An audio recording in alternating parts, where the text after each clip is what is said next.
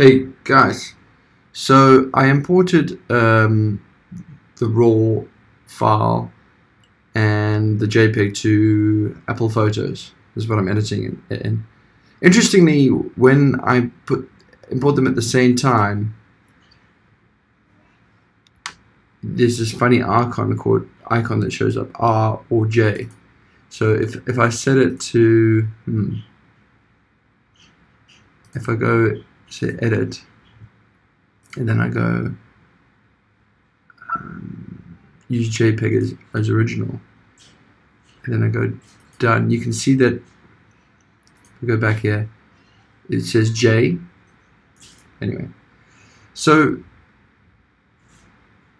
I'm trying to understand the benefits of RAW. This is the first time I'm editing RAW, so let's like zoom in a bit.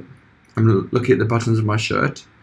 So I believe the reason why people go RAW is because, now I'm editing in JPEG by the way, is if they make adjustments like, you know, the exposure, which I think is this, it looks gnarly. I mean, I see this bit here that looks a bit gnarly. Maybe this bit looks a bit gnarly, the lack of detail here. This button looks pretty whatever. But let's switch to the RAW and do the same sort of thing with my button. So it looks pretty much the same. There also is lack of detail here. The button, I mean,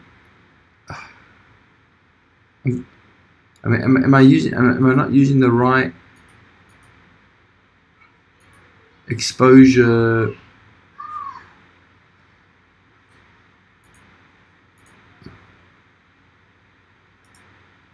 Should I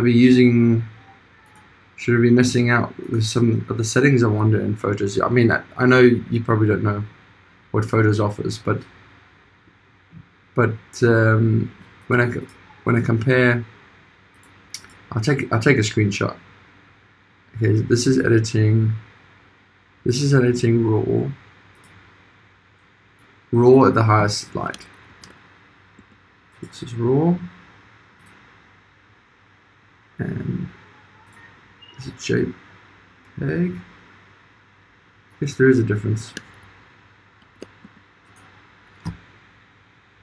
but it seems kind of minor to me, and I'm not that blown away.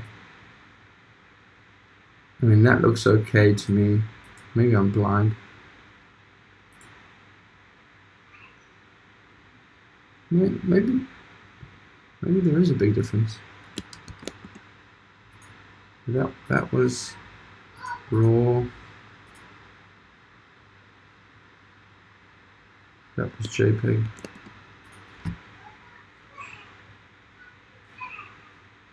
Thanks for getting this far.